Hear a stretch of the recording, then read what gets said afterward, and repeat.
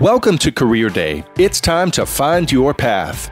Growing up, you may have wanted to become a police officer or a firefighter. That would make sense. Those are the public service careers that have the greatest visual presence around the city. But there are thousands of public service employees working behind the scenes every day to keep Houston running. There are many career paths with the city you can choose. Spend a few minutes learning about a couple of these opportunities. We've got jobs to fit almost any interest. Stick with us, and we'll help you find the right path to your future public service career. Ready? Like the outdoors? You can serve your city by becoming a horticulturist, sport instructor, or a bikeway and pedestrian program coordinator. My name is Dan Ray, and I'm the bicyclist and pedestrian coordinator for the city of Houston. What does that mean? That means that I work with folks in the transportation department, construction, parks and planning, and the mayor's office and council members to make sure that we provide the best facilities we can for walking and biking, and address problems, and also find opportunities for folks to be able to walk and bike. Now, I know that I've ridden a bike since I was a kid, and I bet you have too. And it's a lot of fun. But you know, you don't have to stop once you become an adult. You can keep doing it. And then sometimes you can actually make a career out of it. So I'll spend a lot of my days trying to work with folks and incorporate bicycle considerations into transportation projects, whether it's streets or bridges or along the bayous, which are pretty popular in town, to make sure that we provide the best facility we can in a cost-effective manner, and so that people can move around the city walking and biking without too much difficulty. And one of the best things I love about it is addressing problems that people bring to our attention. You know, sometimes it's just the need to sweep a bike lane and make it clear. But other times it's actually particularly challenging. If there's an intersection that needs improvement, how do we make that possible? You know, sometimes parked cars on the roadway can be a real obstacle for bicyclists. And we'll review some of the parking setup at intersections and modify it so that bicyclists will have a smoother travel through the intersection.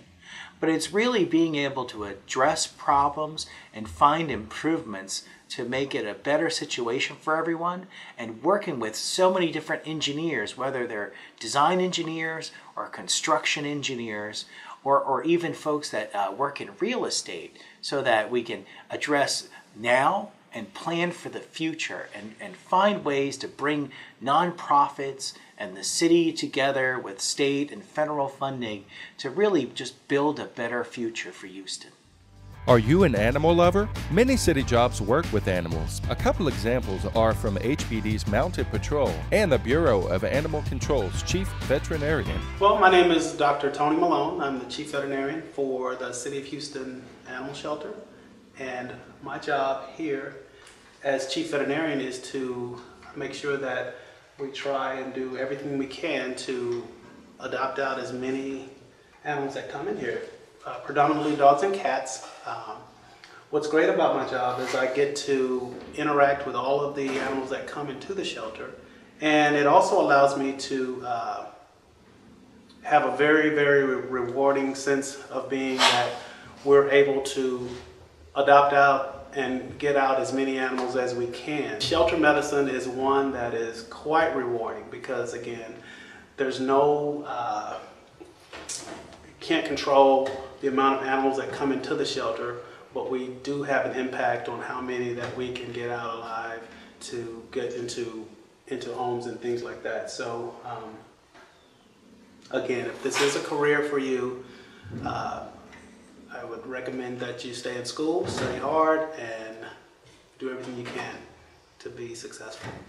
The favorite part of coming in is being able to look at every animal that comes into the shelter and knowing that I'm playing a part with this animal being able to go into a home, being able to be adopted out, or being rescued or fostered. I actually have 2 dogs and 2 cats. And actually, my dogs are both products of bark. As long as I can remember, I've wanted to be a veterinarian. There was a bird one time that fell and was injured, and I ended up trying to splint its leg, and so, you know, always had that love for animals, and so it just seemed right for me to pursue this. It's just great to come here. You know, this job has really become more and given me more than all the other positions that I've had as a veterinarian, because again, as a shelter veterinarian, you really, and not only shelter veterinarian, but being the chief veterinarian here, it really does have an impact on us being able to help in the community and to help these animals that otherwise may not have a chance. Are you calm under pressure? Staying calm, cool, and collected in stressful situations are a must for many jobs, including 911 emergency operators and public information officers. I'm a public information officer for the City of Houston Municipal Courts Department. And in that role, I wear many hats. One of the most public-facing hats is that of spokesperson for the Courts Department. So basically what that means is that when there is media attention on the courts or there is a public statement that's needed, then I am the person who does that for municipal courts. So I interact with the media whenever they have questions about something that may have occurred, or they're following up on a lead that they may have heard from the police department about someone who's in our courts on a case. Or they have questions about someone who was involved in an accident and they want to know if there's any other records of violations on that person. They'll contact me and I will give them the official statement from the court regarding that matter, or I will provide them with a public record of the responsive information that they're requesting. Another thing that I really enjoy about being a public information officer is the crisis management and the crisis communications portion of the job. If there is something that happens in the city of Houston, for instance, a hurricane or flooding, or God forbid a bomb threat, or anything that threatens the population here at the court, the staff and the citizens, then it's very important that they get immediate information in a calm, comforting and a reassuring way that's going to give them the information that they need to be able to know what they need to do next to get us out of that emergency situation. So in my role, I have to both educate our staff and send information out to the citizens that may be within our facility, as well as to educate and send those messages out to the media, so that they can educate the public at large about what municipal courts may be doing in the midst of a crisis.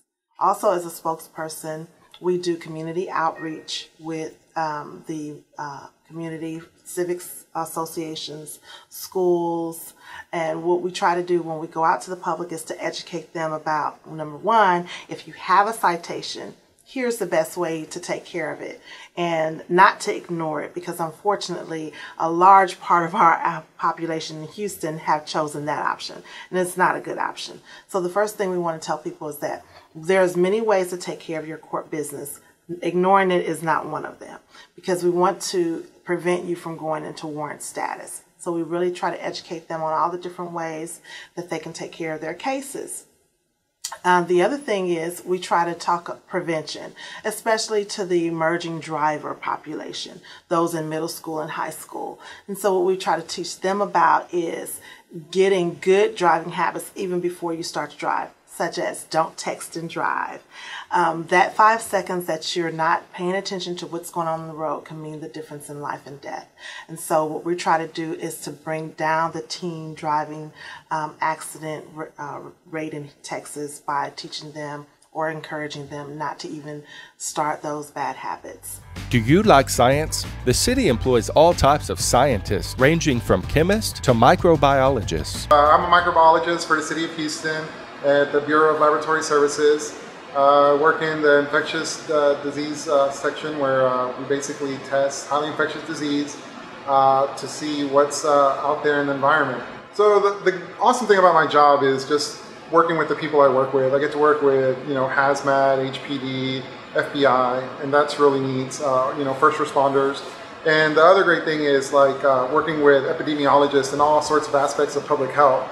So that basically whenever there is something out there, we're sort of the forefront of trying to find out, what potentially dangerous agents are out there or bacteria that could affect public health. So that's like one of the awesomest things to know that you're involved in. You know, you're like that tip of the sword, so to speak. So I went to college. You know, when I was in college, I was really good at the natural sciences. So I got involved in biochemistry for me and genetics. And then after I graduated, you know, I really went into research. I think it's one of like the natural steps that most people, when they get out of science, you know, they get into some kind of research job.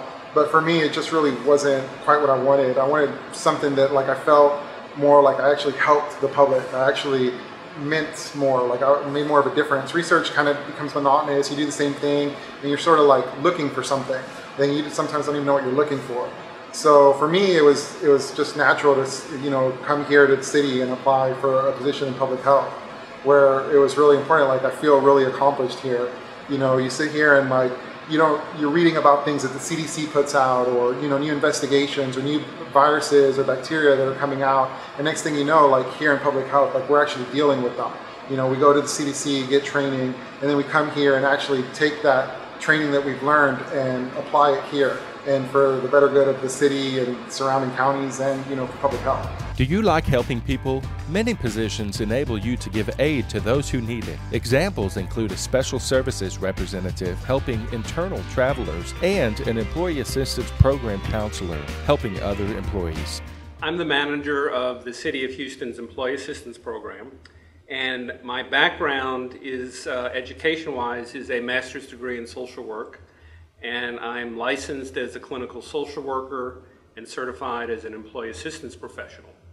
And the important role that the employee assistance program serves is being a helper for all 22,000 more or less city employees.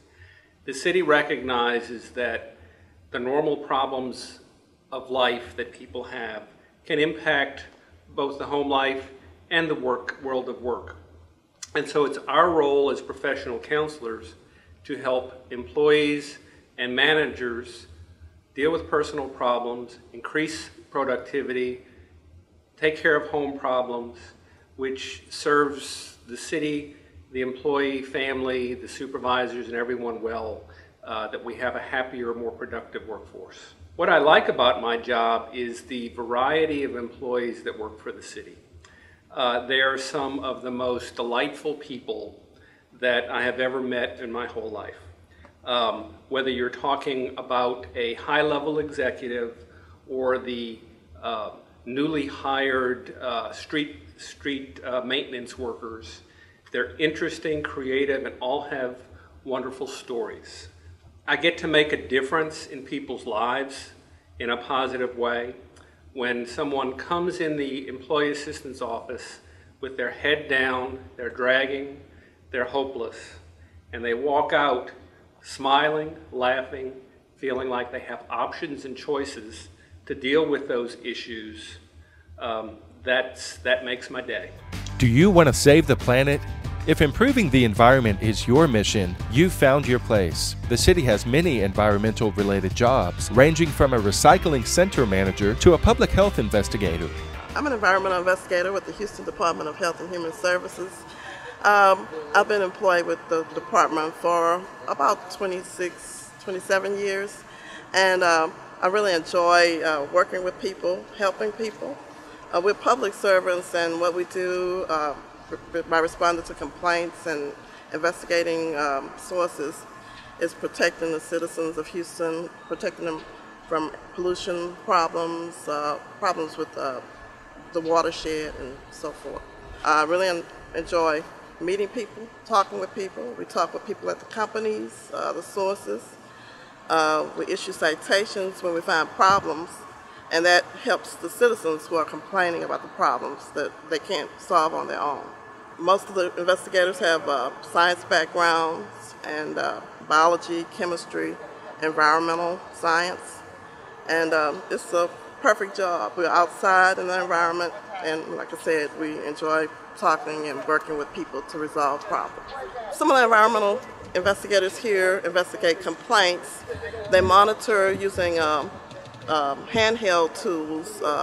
We have what's called PID, photo ionization detector, We have GRIM enhanced dust, which we use to monitor dust emissions. We have an infrared camera, which we use to investigate emissions from stacks or things that may not be visible to the eye. We also have a mobile laboratory. So if something requires long-term monitoring, for example, someone's complaining about emissions from a company, we'll set the mobile laboratory out there for a period of time and it'll measure the amount of emissions coming from that company over a time frame and what types of emissions are coming from that. And that's why it requires a good chemistry, biology, science background so that you'll know the impact of the chemicals coming from the company to the citizens. Do you like big machines? Always been fascinated by trucks? You might like being an equipment operator with the city. We've got all kinds of big equipment to operate. I'm EO3 with the City of Houston Solid Waste Department. I've been in EO3 for about 4 years now, going on 5. It's a 3-man crew. It's 6 crews divided in a 3-man crew. We got 2 tractor trailers, and I'm the operator. I just load go house from house and load the material, and they go dispose of at the landfill. The city have great opportunities because when I first got here, I started on the rear load. I started on the back of the rear load, and that's on the back, mainly on the back, and sometimes you drive, but mainly on the back picking up stuff, like the yard waste or whatever. And I started back there, and I just took it upon myself and took the advantage of the opportunities that the city brings, and kept getting promoted. And right now, I'm a EO3. I started as a side loader because it's labor, then side loader, then senior side loader, then EO3. And currently right now, I have opportunities. I'm trying to also advance into management, be a supervisor. So it's a whole lot of opportunities for someone that's coming in. I recommend this to my kids and grandkids because it's a really great opportunity. And also they have programs where you call it Cape Center, where you can take up classes to to learn more and advance yourself. Are you a techie, obsessed about your smartphone? Do all of your friends turn to you for advice on the newest, latest technology? From network administrators to GIS analysts, the city has a job you can be good at. I'm the GIS supervisor for the enterprise development group here in the planning and development department. And primarily we're responsible for anywhere between 400 and 500 map and data requests from inside the city and outside the city requests every year, internal and external. Cartography itself is kind of my specialty. It's what I went to school for. So whenever they pull me in, sometimes they'll pull me in for really complicated, just not your ordinary ad hoc type data or map requests, things that require flood analysis, raster analysis, 3D visualization and animations and those types of things. I try to take spreadsheets and databases and kind of bring them to life, make them more realistic. You can take a presentation and give it to anybody. If it's in the form of spreadsheets and charts and those types of things, it's great. But if you can put these things together in the form of a geographic product, something that people instantly understand and recognize, and that's kind of where I go with this.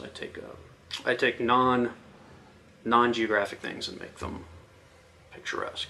What I love about this position is that every single assignment, every single request is different. Everything is varied. There's a lot of variability. Some weeks are really fast, some weeks are really slow. Sometimes we get a lot of requests. We get new council members, we get a new election, we get a new mayor. Lots of things need to be taken care of and done. Lots of requests for maps and data and aggregations to different types of things. And then sometimes it's not as fast on the internal side, and we get a lot of requests from outside companies, engineering firms, consulting companies that look to the City of Houston as the data source, the official data source, which we are for a lot of things. We compile a lot of data, but we are the data source for a lot of different departmental information. The variability is what I like. It's never the same thing. It always keeps moving and keeps me on my toes. The technology in general is, we use primarily, we're an Esri shop, we use ArcInfo back here. The latest version of ArcInfo we use is 10, and it's complicated, but not so complicated that people can't pick it up, which is why we've got a training program. So we use that, and a lot of folks request CAD data. We take stuff in and out of CAD data from time to time.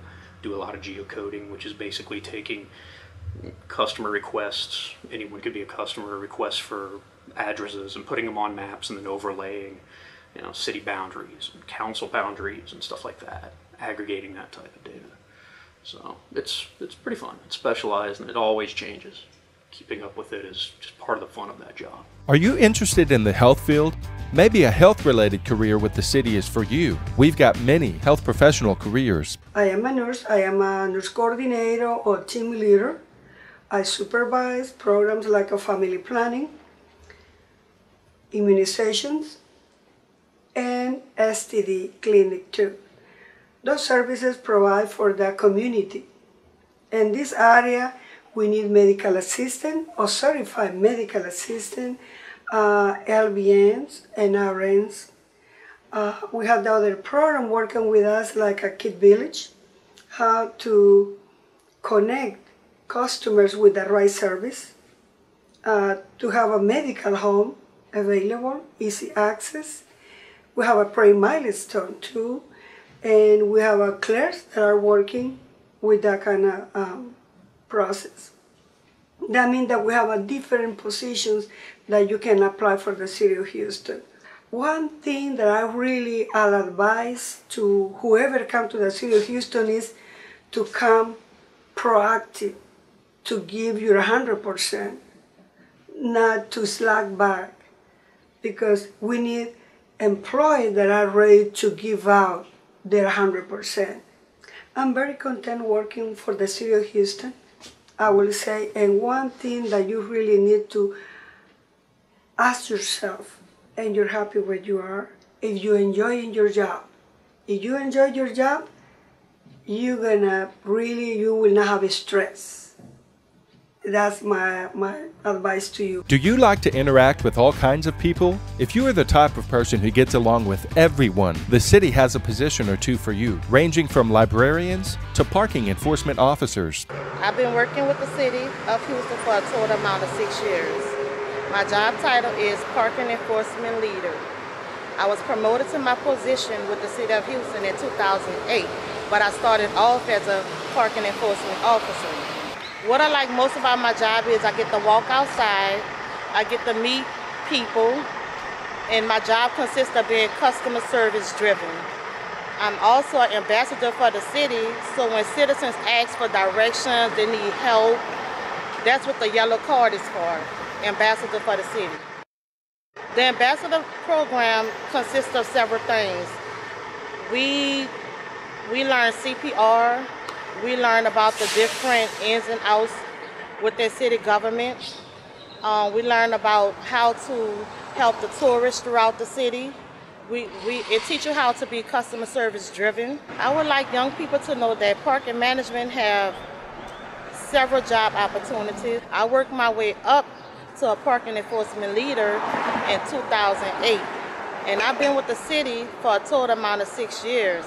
And it doesn't stop here. I would like to rise higher and higher, and you can go as high as you want. You can even transfer to different departments and be promoted to different departments within city government. So it's a great opportunity for you to start a career within working with the city of Houston. Well, that's just the tip of the iceberg for public service jobs in the city of Houston. Just take a look at this list.